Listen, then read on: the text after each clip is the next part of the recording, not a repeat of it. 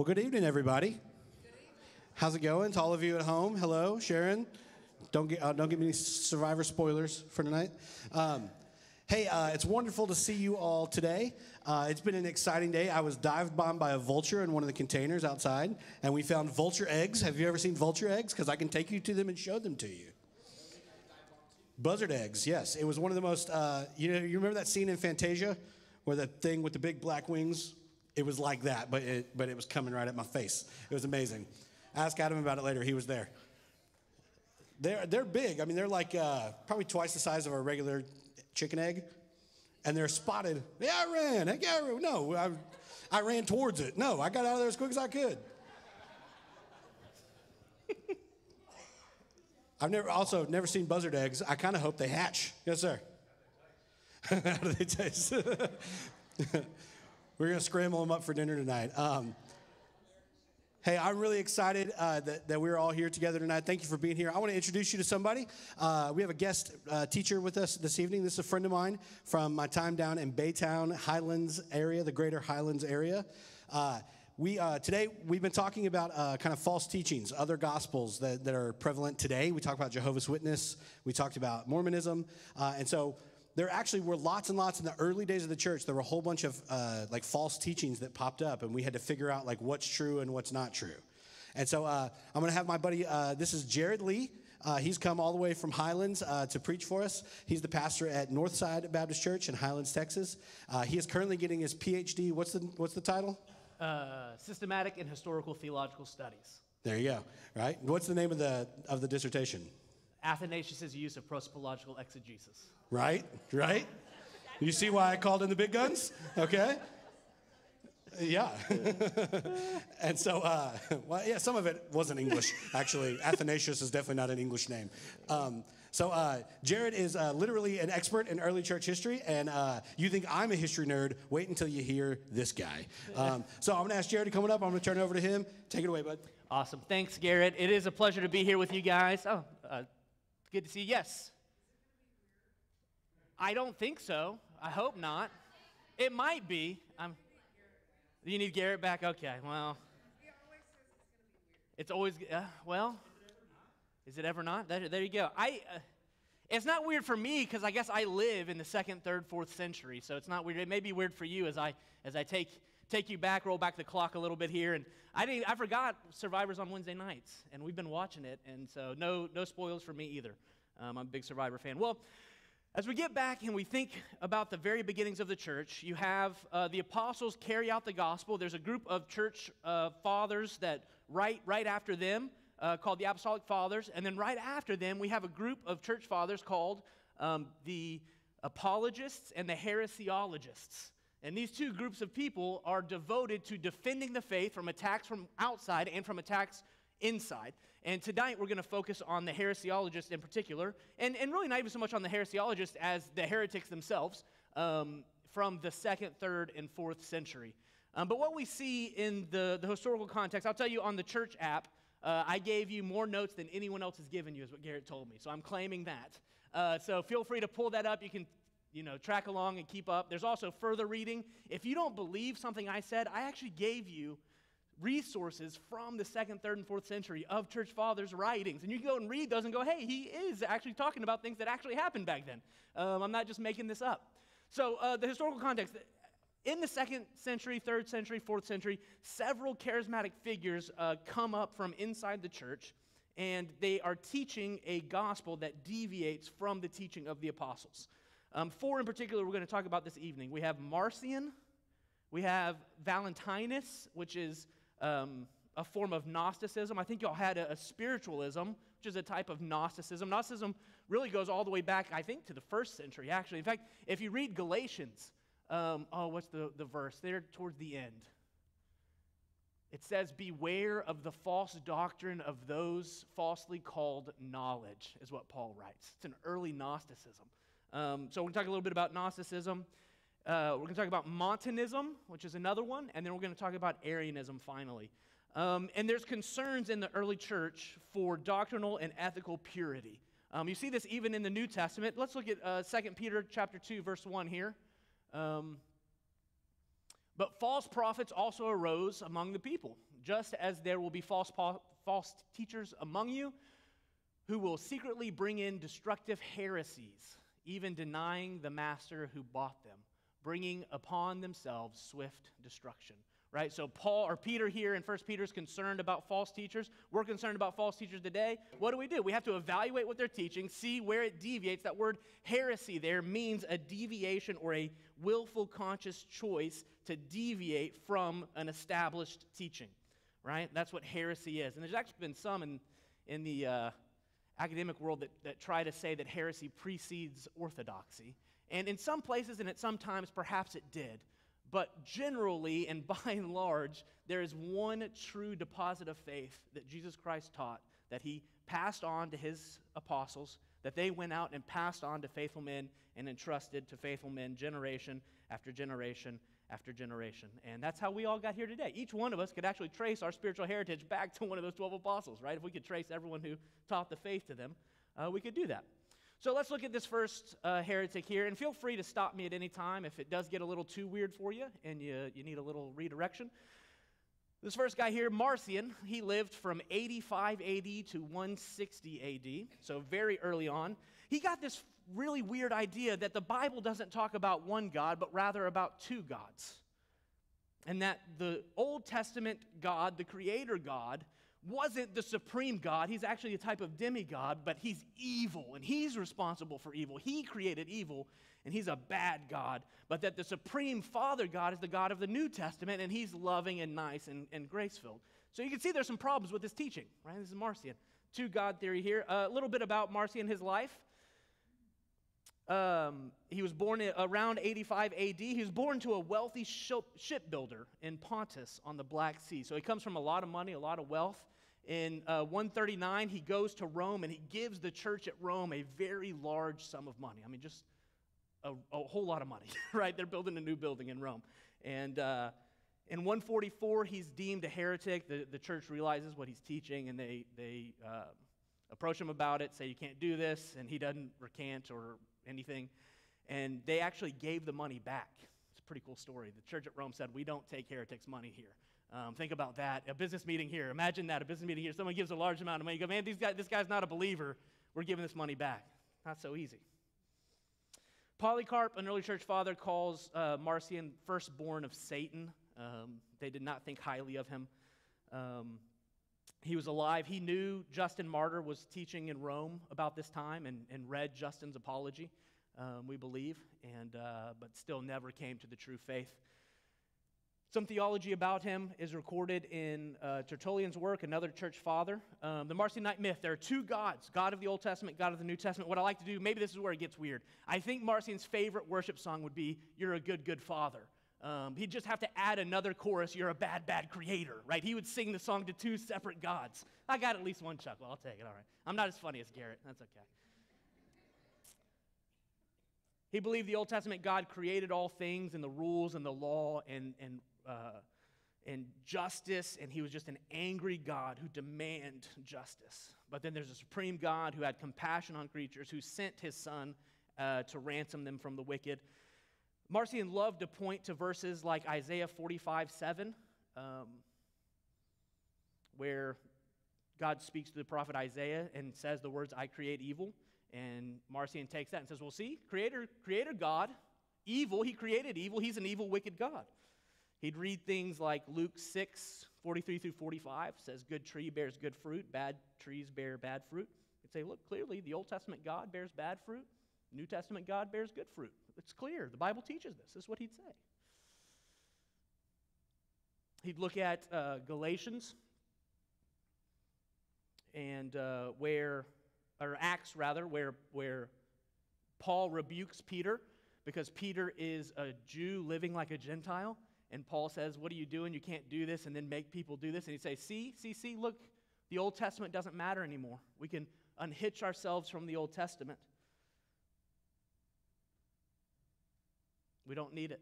The Old Testament's the bad creator God. We don't have to live like it. In fact, Marcion created his own canon of Scripture, where he would completely remove the Old Testament. He didn't like any of the Gospels except for Luke, except he'd take the first few chapters of Luke out. He only liked 10 of Paul's letters. He doesn't like any of the pastorals or Hebrews. He arranges them in Galatians, Romans, 1st and 2nd Thessalonians, Ephesians, Colossians, Philippians, and that's his Bible. And he says, this is my Bible, this is all I need. I just need Paul's words here.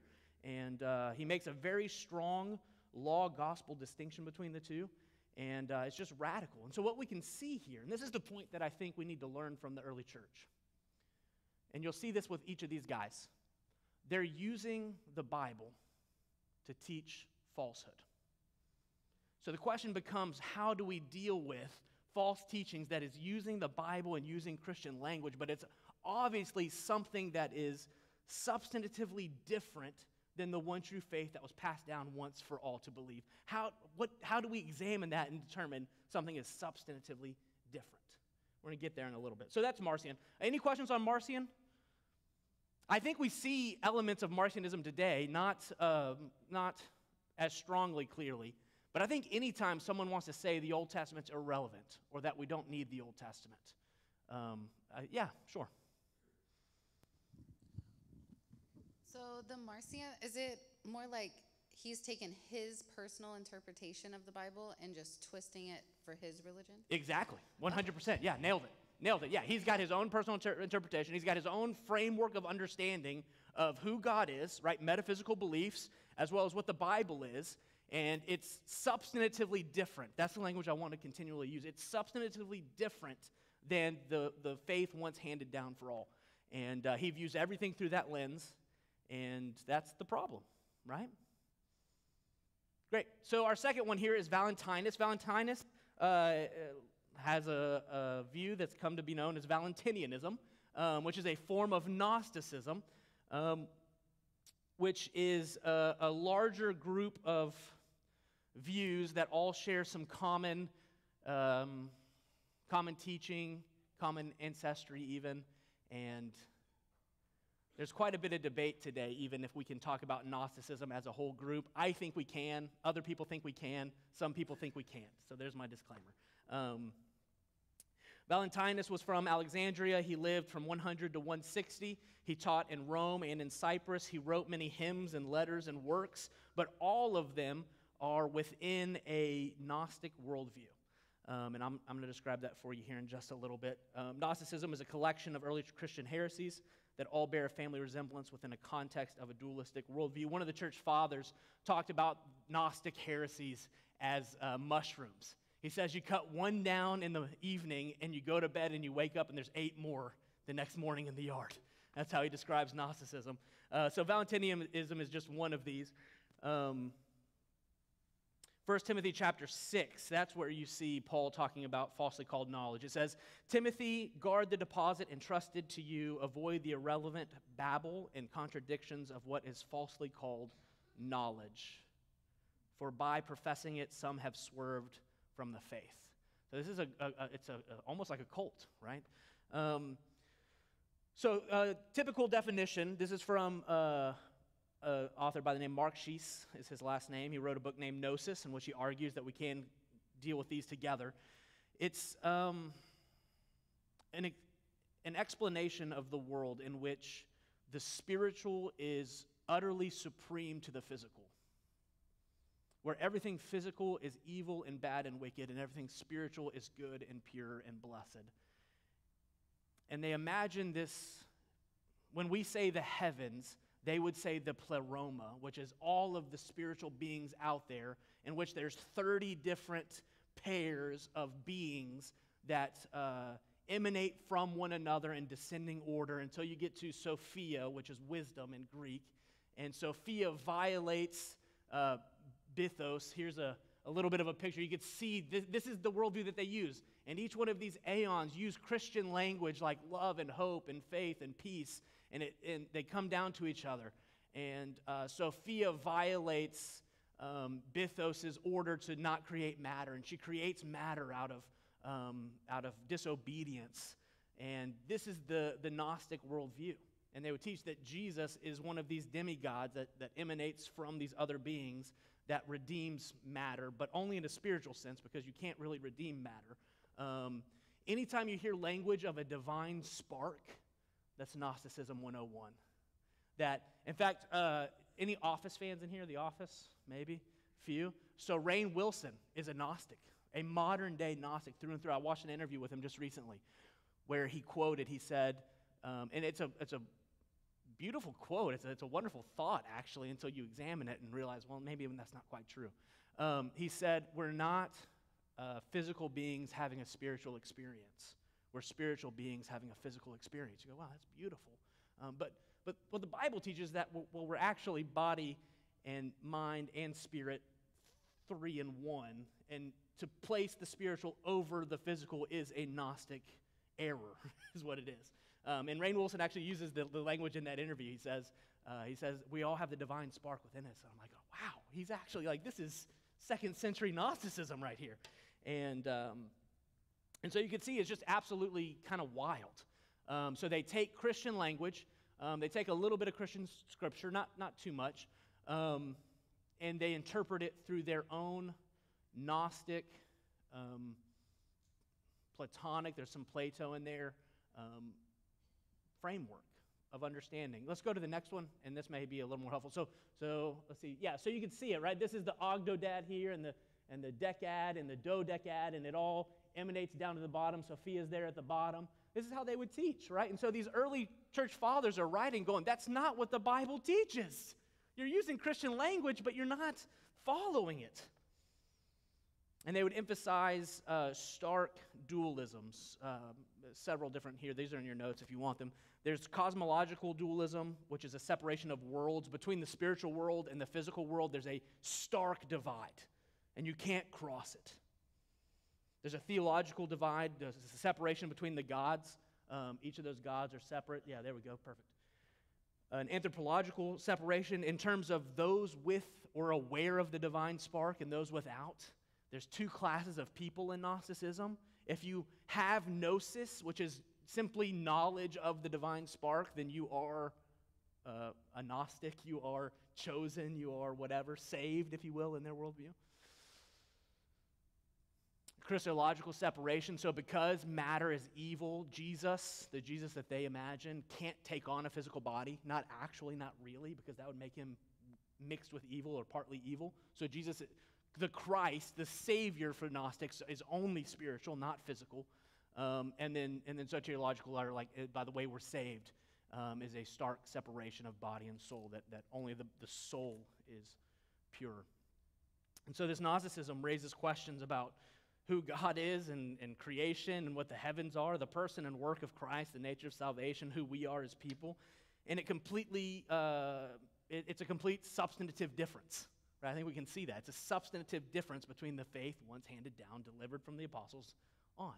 And this is what fathers like Irenaeus and Tertullian would write against Gnosticism. Any questions on Valentinianism or Gnosticism? Thanks, Toby. It's wild. And when you start reading it and you go, man, they taught this, they believed this. I think we still see evidences of Gnosticism, like I mentioned with Rainn Wilson and others, that a lot of, spiritualism or mysticism has Gnostic roots. Yeah. So somebody that speaks of the divine as, say, the universe, right? Yeah. Is that what you're talking about there? It's a form of it. It's a form of it. It depends what they mean by universe, right? If they mean a spiritual force, then yeah, that could be influenced by Gnosticism. If they mean uniform universe, like some people, you say the universe as like all created and uncreated things, and yeah. That's universe. Yeah. The universe told me, or whatever. That absolutely could be. I think there may be like a pantheism worldview that uses similar language, but there's certainly a Gnostic worldview as well that would do that as well. One crazy thing, guys, you can go get a master's degree in Gnosticism right now from Rice University. You can go down to Rice and sign up. They've got a Gnostic faculty, like 3 or 4 professors that have PhDs in Gnosticism. And so it's not dead. It's still around. So that's Gnosticism. Next we have Montanus. Montanus is fun. Montanus lived from 135 to 177 in an area called Phrygia. and sometimes I like to call what happened there the Phrygia frenzy, because Montanus believed in new prophecy and would prophesy with theatrics and in ecstasy and just really wild. And he partnered up with two women, Priscilla and Maximilla, and together they were called the Three, and they would provide new revelation for their followers. They didn't deny that the Bible was true. They didn't deny that the Bible was authoritative, that it was valuable, that it was necessary. But their prophecies were equal to or superior to what the Bible had said. They wrote at least 16 books of prophecy. We don't have any of them today, unfortunately. Eusebius, 200 years later, tells the story about Montanus and what they did. In 200 AD, Montanus, after his death, Priscilla and Maximilla shift their focus away from prophecy and more towards ethical rigor and aestheticism, which is strict denial of any earthly pleasures for a religious reason. This is called, theological perspective here, they're called the New Prophecy as added revelation to the prophets and the apostles. They claim the Holy Spirit gave them direct revelation. They believe he was the incarnation of the Spirit. In fact, one of his quotes is, "I am the Father, the Son, and the Holy Spirit." All right? If you're ever sitting in a church and the preacher says, "I am the Father, Son, and the Holy Spirit," run, right? Like, get out the back door as fast as you can. But to defend his views, right? Like I said, guys, these false teachers are using the Bible to say this, to teach this. John 14:26, "But the Holy Spirit will teach you all things." The Bible says it. Matthew 23:34, "I'm sending you prophets and sages and teachers." Right? He'd quote the Bible and say, "I'm the prophet that Jesus sent." Scary.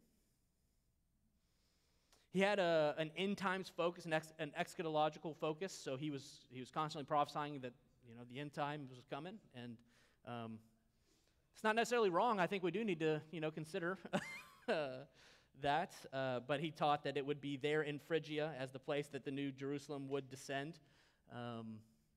One other interesting difference between Montanus and what I would call the Orthodox church fathers, or our church fathers that we trust, that are faithful, is that he would encourage martyrdom. He would encourage his followers to go and get martyred, go poke the bear of Rome to die for your faith. The church fathers would say, if martyrdom comes to your door, don't deny Christ, don't give in, don't lie, tell the truth, honor Christ, and if martyrdom comes, it comes, and you praise God that's your calling. They would not encourage, none of the Orthodox church fathers would encourage you to go and poke the bear, if you will. None of them would tell them, go and go to a Roman centurion and tell him Christ is Lord and whatever. Montanus is different in that he would tell them to go and do it. So his teachings raised questions about the nature, limits of divine revelation, the supreme authority of the Scriptures, and I think we see teaching like this all too often today still. They may not claim to be followers of Montanus, but I think we see this quite often in some of our churches, unfortunately. Any questions on Montanus or Montanism, new prophecy? Are these Mormons? Interesting. That's not even who I was thinking about when I was thinking about churches today that have teachings like this. It would be in that Joseph Smith created new scriptures that are equal to the Bible, new prophecy. Yeah, absolutely. Yeah, polygamy, yeah, sure. I don't think Montanus would be for polygamy. He did run around with a couple girls, that's true, but yeah, I don't think he would be for polygamy. He was very aesthetic. I mean, I don't even know if he was married. I bet he would lean towards celibacy, actually. So, but yeah, in terms of adding to Scripture, things like that, yeah, we do see some parallels there with Montanism. Okay, as we're talking about these people who take the books of the Bible and change them and say that they're the prophet, how do we know that the books of the Bible that got put together, like these prophets are real prophets? Because we're just taking their word for it. Great question. As well. Great question. Can we put a pin in that? So I'm going to conclude today. When we get through, we're going to get through one more, but it's kind of a bait and switch. It's 3 and 1 more points. And then after that, I'm going to get to how did the early church defend the faith? How did they, where did they, and how did they draw the lines? I like to think of our Christian faith as a well. And Jesus drew the lines of the well and said the well doesn't get any wider. But over the first couple centuries, what happened was church fathers would dig that well deeper and understand what exactly the Bible teaches on these issues. So these guys, Montanus and Valentinus and Marcion, were digging outside of the well. they're outside of the walls of the well trying to dig a new well. Yeah, add-ons, exactly. And the church says, no, you don't get to do that. But we'll get to that. And I'm going to give you 3 things that we use to maintain proper faith. Okay, so the last one here is Arianism. But to get to Arianism, I got to give you a little bit of background on some other false views that developed over time. So we call these views monarchianism. Monarchianism means one rule, right? Think of the monarchy, right? The British Empire, the monarchy, God save the Queen, right? Trying to make connections for you here. So they believed so strongly, verses, for example, Deuteronomy 6:4, that God is one. Right? God is one being. He cannot have multiple persons. There's only one God, period, end of story. And we believe that. We absolutely believe that as good Trinitarians. We believe God is one. But they took it beyond what that means. And there's 2 types of monarchians. There's the adoptionistic or dynamic. It's 2 words there for you, meaning roughly the same thing, adoptionistic, dynamic. And then modalistic, or I'm going to give you a fun theology word here. You ready? Patripassianism, which is... So patri, father, is the term there. Passion. Why do we call it the Passion of Christ at Easter week? Does anyone know? For suffering. Passion can also mean intense suffering from the Latin. And so patripassianism is the idea that the Father is the one who suffered on the cross. That's modalism. So let me teach you both of these real fast. Adoptionistic or dynamic, the first one of the monarchians is, example of that is Paul of Samsota from 275, and basically what that is that Jesus was a man who God bestowed on him divineness at some point during his life. He adopted him into the Godhead. He's not inherently God. He hasn't always been God. That Jesus the man is adopted. That's what we call it, adoptionistic or dynamic. Something changed. He went from man to Godhead. Does that make sense? That's heresy. We don't believe that, okay? The other one is... modalistic or patripassianism, which is Praxius in 200 or Sabellius in 215. This is modalism. It's the idea that God the Father existed from the beginning of time up into the incarnation. God the Father ceased to exist and instead became a different mode, became God the Son, Jesus Christ. Then after the ascension, well, actually probably since Pentecost, God the Son ceased to exist and became a different mode, God the Spirit, right? So that if you're looking at a timeline, it's one God, 3 different modes. That's why I call it modalism. Theologians are so creative. That's clearly wrong as well. We see this still today. In fact, there's a movement called Oneness Pentecostalism that holds this very firmly. If you ever hear a song or any teaching that says the Father died on the cross, the Father suffered, I get up and run out the back door, I guess. Another way that we see it,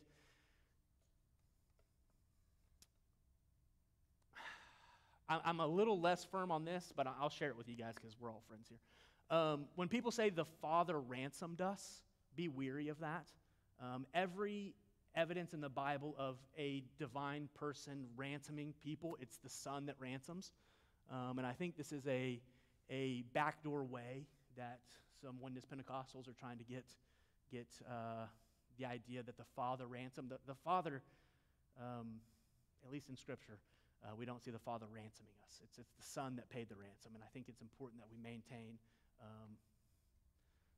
the acts and works of the Trinity, of the persons within what they do and act on earth. So just a few thoughts for you there. But these false Christologies lead up to the great one, which is Arius and Arianism. Arius is a young presbyter in Alexandria, which means he's a young preacher. By the time that this came about, there's bishops and there's presbyters underneath them. So the bishop is like the pastor of the whole city or region. The presbyters are like the me and Garrett's in the pulpit each week and doing pastoral care and things. So he's a young guy.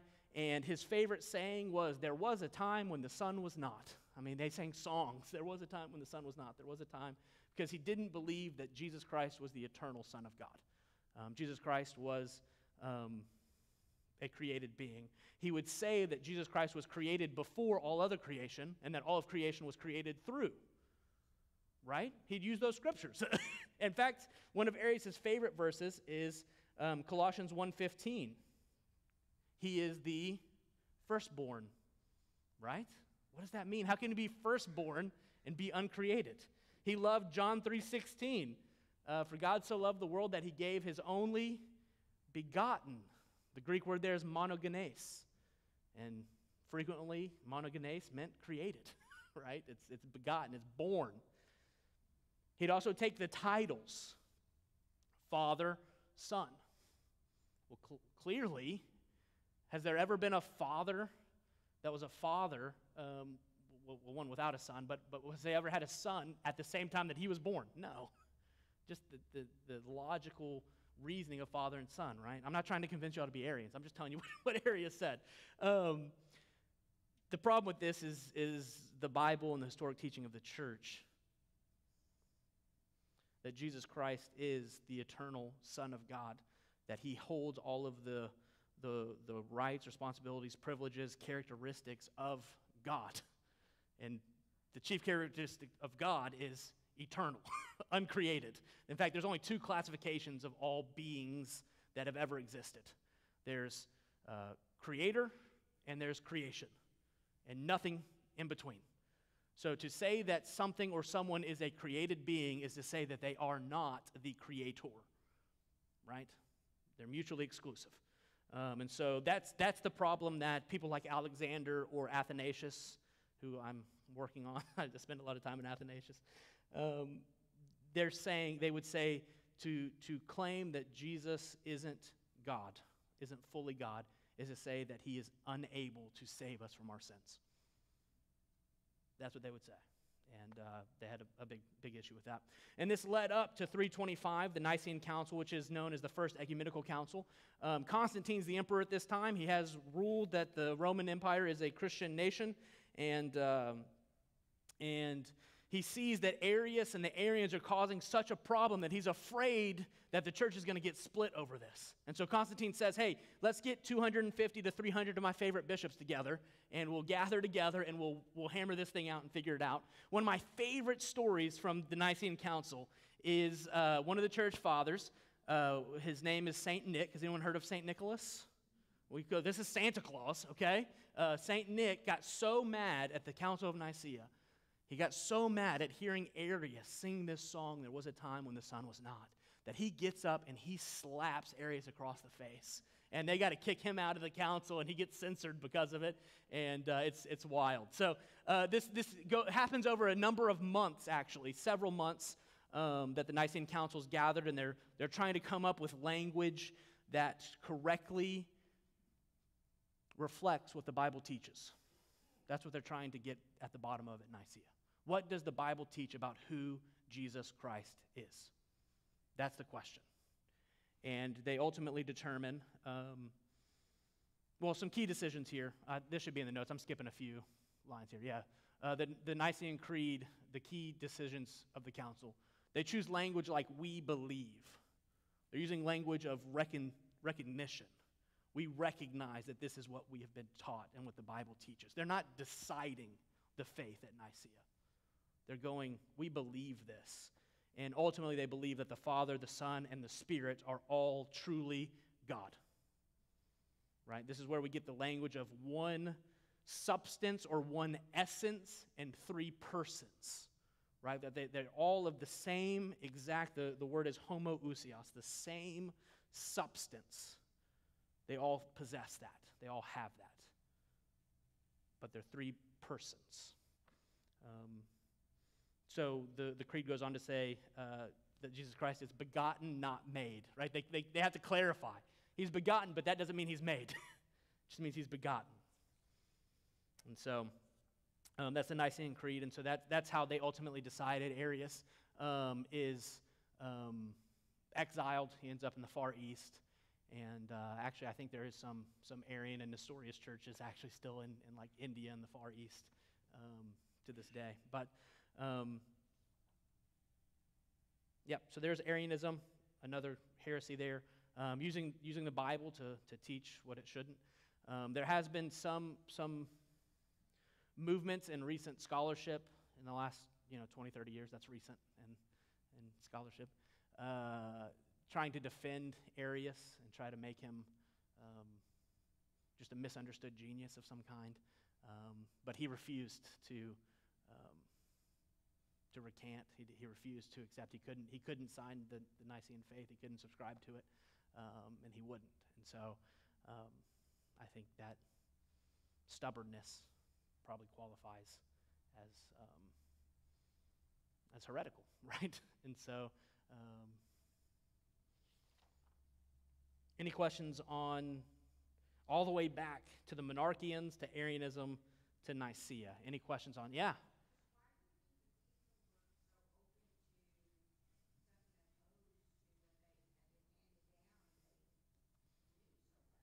That's a great question. Yeah, that's what my retort was going to be, yeah. So I think, yeah, that's great. Yeah. The question was, why were people so enthralled with these false teachings?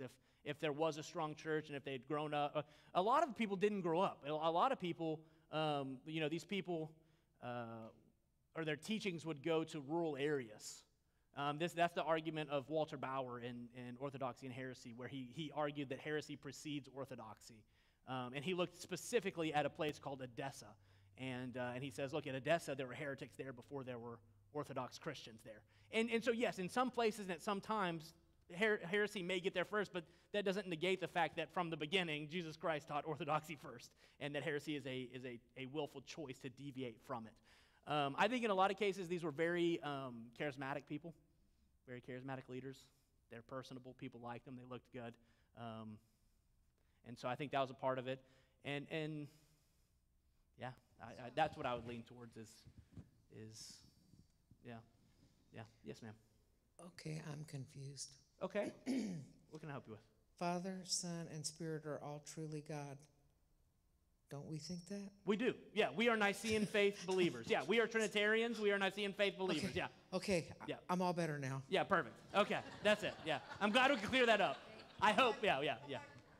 Yes. Yeah, absolutely. So Nicene faith is the one true faith. That's why we call it an ecumenical faith. Ecumenical means all different denominations or divisions all came together and said, this is what we believe as Christians. Whether you're Greek Orthodox or Catholic or whatever, we all believe Trinitarian doctrine that God the Father, God the Son, God the Spirit are all one substance, one essence. They're all God. And that's kind of the foundation. Interesting enough, in our Baptist history, there was a time and place where the non-Trinitarians won a vote. Oh, goodness, where was it? It was in New England in the 18th century, if I remember right. I'm going to have to look that up. I'll send Garrett an email, and he can fill y'all in. It's like one of the saddest. It's not Southern Baptist history. This predates Southern Baptist. It's other Baptists before. There were Baptists before Southern Baptists. But yeah, so yes, perfect. We're getting to your part, by the way. I'm about to pull the pen out, and we'll talk about it. I believe in the Father, Son, and Spirit, but I do have a question. Sure. So when Jesus was going through his trials and stuff, wasn't he calling out to God the Father? So if he is God the Father, he is not God. God the Son is not God the Father. So he is a separate. This Nope. is my confusion. Yeah, absolutely. It's So a great question. He's different, but he's not different. Exactly. Exactly. You nailed it. Done. Okay. Welcome to Christianity. Yeah. So they are separate persons, distinct in who they are, of one essence or one substance. No. It is him. You can't divide him. Distinct. Sure. Sure. Sure. Why does he pray to him? Sure. Sure. Several thoughts here that the church has wrestled with this for thousands of years, by the way, and I think we've settled on it. And I would encourage you to read some church history. Athanasius has a wonderful little text called "On the Incarnation." It's beautiful, and I read it every Christmas time, and it's really good. It's really short. It's 120 pages. So Jesus, we only say Jesus, God the Son, the Logos, the Word of God. John says, in the beginning was the Word was God. The Logos is eternally existent, right? What was he doing before the incarnation? He existed before. What was he doing before creation? He was existing. In fact, before anything was created, God the Father, God the Son, God the Spirit all existed in perfect harmony and community and fellowship together. Completely self-sufficient. They had no need to create. They didn't have to create. They chose to create, and only they know, right? So they created everything that's created, right? Man falls, Genesis chapter 2. The Trinity says, we're going to redeem him. How are we going to do it? God the Son is going to step out of heaven and become man. This is John 1:14. The Word became flesh. He didn't change. He didn't cease being God the Son. He was always God the Son. He's still God the Son in the incarnation. But what we see in the incarnation, this is Athanasius' argument on the incarnation, what we see is that there's times, so it also gets to later, you have the Constantinople Creed. So these questions of how Jesus is both fully God and fully man. The incarnate Jesus is both fully God and fully man at exactly the same time. 100% God, 100% man, unified but distinct, right? So there are times that we see in Jesus' ministry on earth in which he is, you could say, operating out of the human Jesus without denying or losing sight of the divine Christ. Both are united in him. Does that make sense? So he's suffering as a man and yet supreme as God at the same time. And how does that happen? I don't fully understand. I can't fully wrap my mind around it. Exactly. So, but he has to be fully man. He has to be everything that we are to be able to save us. But he also has to be fully God in order to be a worthy sacrifice. He has to be both at the same time. Does that make sense? So then you take that experience of Jesus incarnate and try to apply it to the Trinity. The Trinity is 100% Father, 100% Son, 100% Spirit, one substance, one being, three persons, all 100% God. Not a part or a division of them. Does that make sense? A little bit? Okay. I know, it's I think I have the Nicene Creed here, and in your further readings in your church app, yeah, the Nicene Creed. We believe in one God, the Father Almighty, maker of heaven and earth, visible and invisible, and in one Lord Jesus Christ, the Son of God, the only begotten of the Father, of the substance of God, God of God, light of light, very God of very God, begotten, not made. Do you think they're trying to make a point there? God of God, very God of very God, light of light, right? How can you remove light from light? You can't. It's all light. Begotten, not made, being of one substance with the Father. Homoousios, that's the Greek word, one substance with the Father. By whom all things were made, by which in heaven and on earth, who for us men and for our salvation came down from heaven and was incarnate and was made man. He suffered, and on the third day he rose again and ascended into heaven and shall come again to judge both the quick and the dead. And we believe in the Holy Spirit. And that's where they ended that. Later on, there's more creeds where they actually add on who the Holy Spirit is. And then you get an argument over who he proceeds from. But I think so. There are other denominations that do as well. I think Lutherans as well, perhaps. I would say this: all true Christians can affirm Nicene Creed.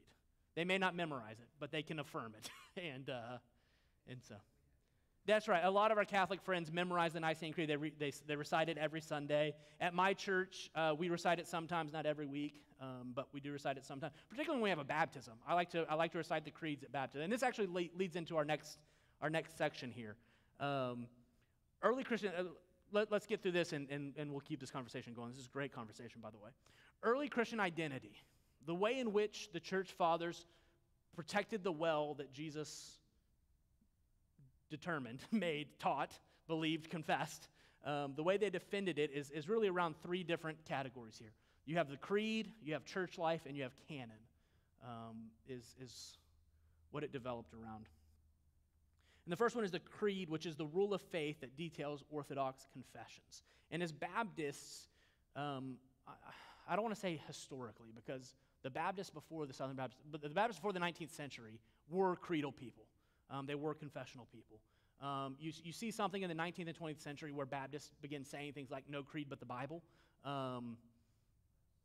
which is in of itself a creed of sorts. To say no creed but the Bible is a belief statement of sorts. And I think we're seeing a turn now where Baptists are kind of returning back to the creeds a little bit. And what the creeds in particular are historic ecumenical creeds. The Nicene Creed, the Apostles' Creed, these historic faiths that we've always believed, provide for us a theological narrative that aids in the interpretation of the Scriptures. How are we to properly interpret the Scriptures? Well, we believe, first off, that there is one God who exists in three persons. That helps us understand what it means when you get to Jesus saying, me and the Father are one. That helps us get to what it means when it says, I am the firstborn of creation. We have to start, and I want to be careful, right? Because I'm a good Bible-first Baptist, right? There's no document, there's nothing that stands above or beyond the Bible. The Bible is supreme. But that creed comes right up underneath it. And insofar as the creed aligns with and teaches what the Bible teaches, it helps me understand how to interpret the Bible. And we're living in a world today where it's a post-truth world. It's a postmodern world. There is no truth, right? Anyone can interpret anything the way they want it. You want to hear a crazy interpretation I heard this week? Garrett, I'm sorry. Forgive me, brother. It's about to go off the rail. It's going to get weird. I saw this person. I call this TikTok Christianity. This chick on. I'm not on TikTok, but I think it was a video like that. She said God created non-genders.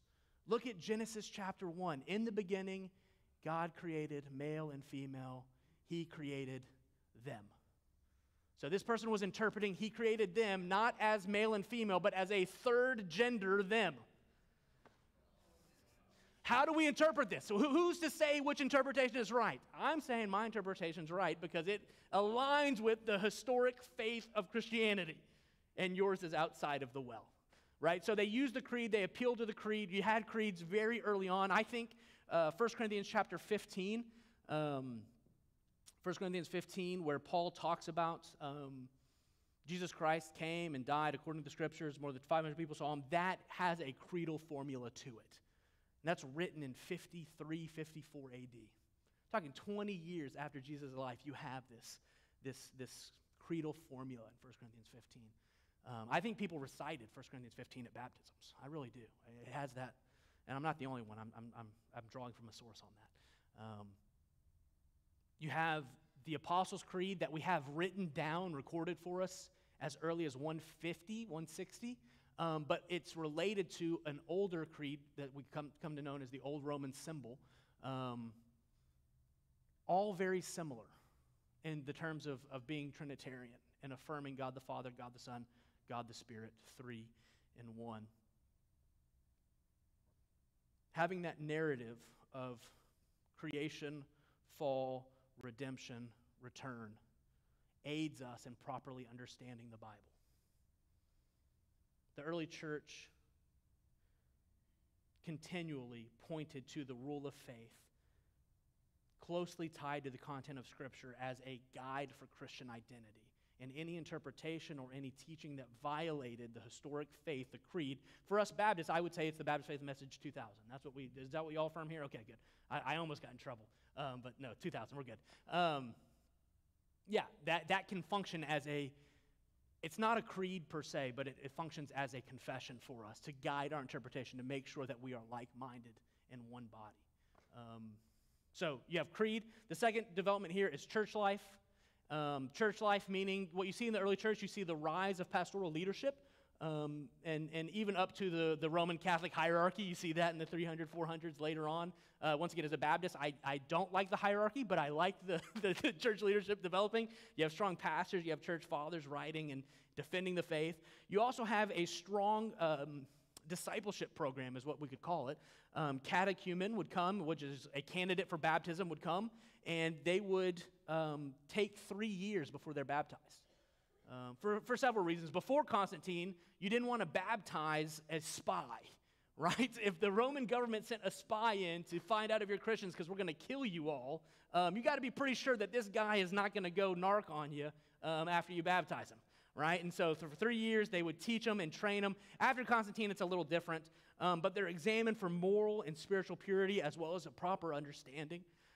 There's a strong process within the church of developing Christians and teaching them, but then also practicing the church practices like baptism and Lord's Supper were incredibly important in the early church. There's several church manuals that you find in the 2nd century. The Didache is one that's one of my favorite. That means the teaching of the 12. It's one of my favorite. Opens with there are 2 paths in life, one that leads to life and one that leads to death. It's a really cool church manual. They would preach Christ crucified, and they would read Scripture like nobody's business. Most early church services, they're reading 6, 7 chapters of Scripture, and then someone's preaching. There's a funny story. I think it was Origen. I want to say Origen. They read 4 or 5, I'm telling you too many stories, we're going to get tired of it, but 4 or 5 chapters are read, and Origen walks in with no sermon prepared, no notes, and goes, out of those readings you heard today, which one do you want me to preach on? And the people said, the witch at Endor, which is a story of Saul in 1 Samuel, and because if you have an option, you're going to choose the witch at Endor, right? And so he just spontaneously preached a sermon on the witch at Endor, and it's pretty cool. All that to say, church life was extremely important in developing Christian identity and protecting the true faith. And that's one of the points against each of these heretics from the early church, right? They're not lining up with every other church's practices. They're doing their own thing. They're teaching their own thing. They're using different scripture. They're doing different stuff. They're not in line with proper church organization and structure. And then finally is canonicity, and this is your question. So we're going to end with your question. We're going back to the pen that we dropped earlier. During this time, 1st, 2nd, 3rd century, you have the canon of Scripture being solidified. And what you have is a collection of documents spreading around the ancient world, going between the churches, and they're asking the questions. They're actually categorizing these letters and these books in 3 different categories. You have accepted scriptures, those that are generally accepted as inspired scripture. You have some questioned scriptures, those that they may be authentic, they may not be. We don't really know. Some people read it over here, some people read them over there, but not everyone's reading them. And then you have rejected scriptures, those that are clearly forged. They clearly teach against Christianity. They clearly don't fit in with the rest. And so you have different categories being developed. And the questions that the early church is asking, particularly as pastors in churches, when they get ready to read Scripture, they're looking at these letters going, what are we going to read today? They're looking for 3 things. They're looking for authorship. Is the book attributed to an apostle with direct revelation from the Lord? Is it written by one of those 12 apostles? Is it written by Paul? That's the question. Do we know for sure it's written by one of them? They're looking for belief or Catholicity. Is the book universally viewed as sacred Scripture? That's the question. Is this book Scripture? They're not asking, do I like this book? Do I not like this book? They're saying, is this inspired Scripture in the same way that the Old Testament prophets were inspired? That's the question as they're looking at these books. And third, orthodoxy. Are these books theologically consistent with other inspired books? Is there a theological acceptance? So they're looking at authorship, they're looking at acceptance, and they're looking at belief or theological belief. And that's what they're gathering them and asking these questions and using these things and rejecting some and accepting some. And what you have as early as 170, we have a fragment now called the Muratorian Fragment. And in it, every New Testament book that we have except for 4 are on the list. In 170. John didn't finish writing his Revelation until like 100. We're talking 50, 60 years. We got a list. But not only that, the Muratorian Fragment also lists some other books. He lists the Shepherd of Hermas. He says, man, this is a really good, I'm paraphrasing, but he says, this is a really good book. It's useful for you to read, but don't read it in the public gathering place because we don't know the author. Right? He says he has some other books. He mentions 2 other false gospels. He says completely reject these because we know that a Gnostic wrote them. Don't read them. As early as 170, we have that list. It solidifies very quickly, and then you get, at Nicaea, you get the official church council action where they do, so after they take care of Arius and that issue, they're like, what other issues are we having problems with? Like, oh, let's solidify a canon list. And even then, they're not going through and going, oh, we don't like that one, we like this one, we don't like this one. They're going, which of these books did the Holy Spirit obviously inspire? That's what they're asking. And they go, well, all of us read these. All right, sounds good to me, right? And by 325, they're just affirming what had already been practiced for at least 100 years, if not longer. You got Origen's list in 230. You've got Eusebius's list in 325. Athanasius has a list in 367. Council of Carthage in 397. From 325 on, they're all exactly the same 66 books of the Bible. So the other thing is, if you're questioning these other books, I'd encourage you to go read the other books. So one of my favorite activities is I read the Gospel of Thomas with people. The Gospel of Thomas is the tip of the spear of the argument that we got the wrong books in the Bible. Just everyone loves, all the non-Christians love to put up the Gospel of Thomas. Elaine Pagels is one. She actually has anyway. I think she's a modern day. I think she does devotional readings in Gnostic texts, Elaine Pagels. But when you read the Gospel of Thomas, you realize it's not like any other gospel. Our gospels are theological biographies. They have context and places and people, and they have morning and they have evening, and it's told like a story. It flows like a story from birth to death and resurrection for our gospels, of course. The Gospel of Thomas is a collection of secret sayings that Jesus only told Thomas, allegedly. It's one-liners by Jesus, just little one-liners. One of my favorites, blessed is the lion who eats the man, for in eating the man he becomes a man and is blessed. The very last verse of the Gospel of Thomas, blessed is the woman who becomes a man, for only men can be saved. So yeah, you read Thomas and you go, that's clearly not like Matthew, Mark, Luke, or John, right? That clearly doesn't fit in here. So the early church is looking at these going, okay, one of these is not like the others. Let's reject that. That's not inspired. Yeah. Sure. Yeah, sure. So there's scholars love to compile things. Bart Ehrman has a published work called Forgotten Books or Lost Books, something like that. Sure. I have it's on my bookshelf. I have it. I've read through a lot of them. There's collections of Nag Hammadi texts. I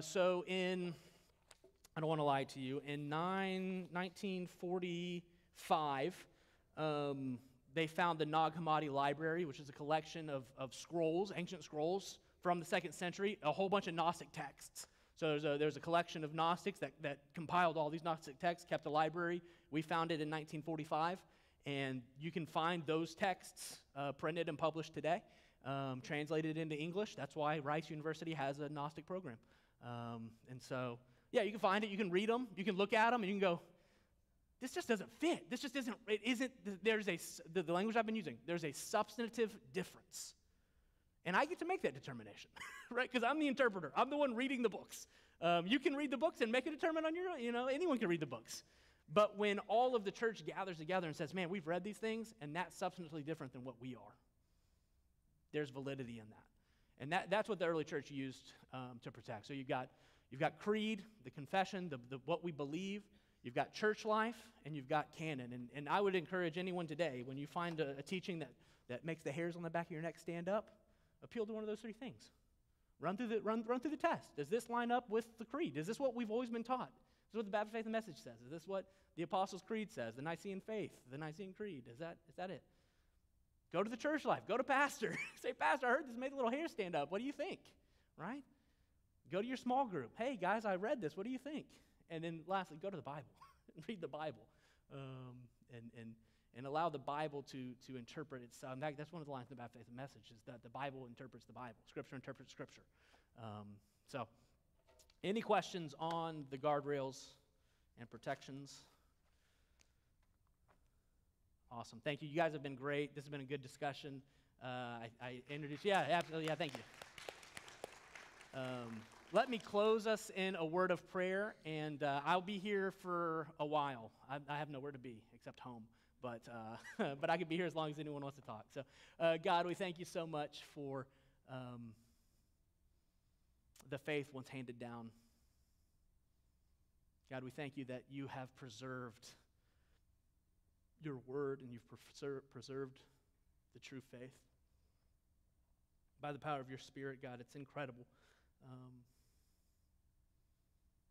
It's incredible, and we're thoroughly grateful, God, that you've reached out and saved us. And as the Nicene Creed says, God, that you sent your Son from heaven to earth to live the life we couldn't live and die the death that we deserved, and more than that, rise again in power.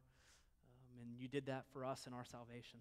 It's indescribable, Lord, and we just thank you. God, I pray that you help us to teach truth, to love truth, to confess truth, and protect us from any wrong thinking or wrong truth. Lord, we thank you. We praise you. Thank you for my new friends here. Be with them as we go our separate ways. Lord, draw them back together on Sunday as a church family and just be honored and glorified in all we do. We pray this in the powerful name of Jesus Christ. Amen.